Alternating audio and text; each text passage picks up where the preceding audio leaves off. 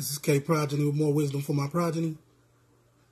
Y'all go ahead and hit the like and subscribe button for me. Much appreciated. And if you're on Instagram, hit the follow button. One thing we have to do is be solution oriented when we are dealing with cultural things, with the way we treat women, the way women treat us. And if there's no solution being given, we're just addressing the disease over and over and over again and not bringing a cure. At some point, it becomes badgering, backbiting, and harassment. Not saying that we shouldn't do it, because they need a correction. And if they're not hearing it at home, they need to hear it somewhere. And a lot of you women who get so combative, I don't call them masculine, they get combative, verbally or physically, with men, it's because you're rotten. You've been spoiled. And you know it. So the anger comes up. The not wanting to be questioned comes out. Because you're spoiled. Not spoiled as in people have given you many gifts and treated you good, but spoiled as in rotten, like you're no good for anyone.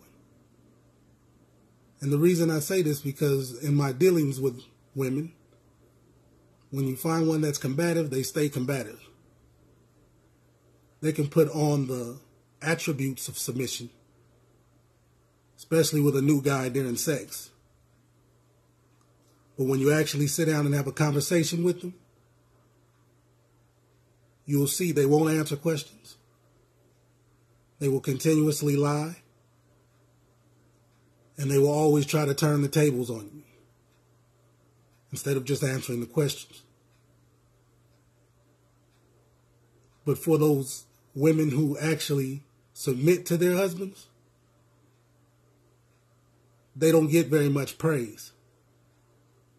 It's always the squeaky wheel that gets the oil.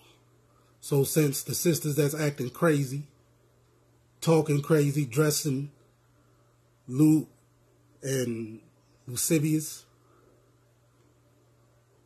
dressing like they had no home training,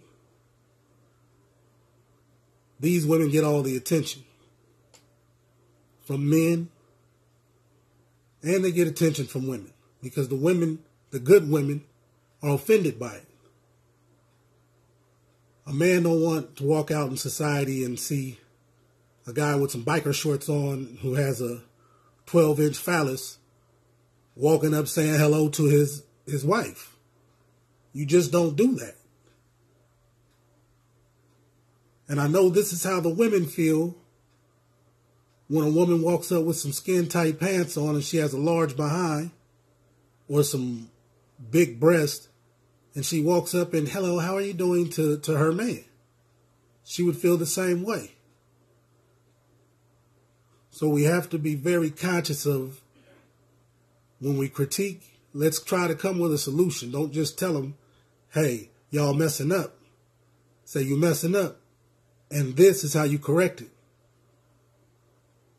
And the only source and solution that actually will benefit both parties is the religious solution. If you're a Christian, go to your Bible. Read. Find out how a wife is supposed to treat a husband. Find out how a husband is supposed to treat a wife. It's spelled out pretty good in Islam. So therefore, you have books like The Pious Wife and The Pious Husband. And you have multiple hadiths, which will guide you down the right path in marriage. Because anything other than marriage is sin, fornication and adultery.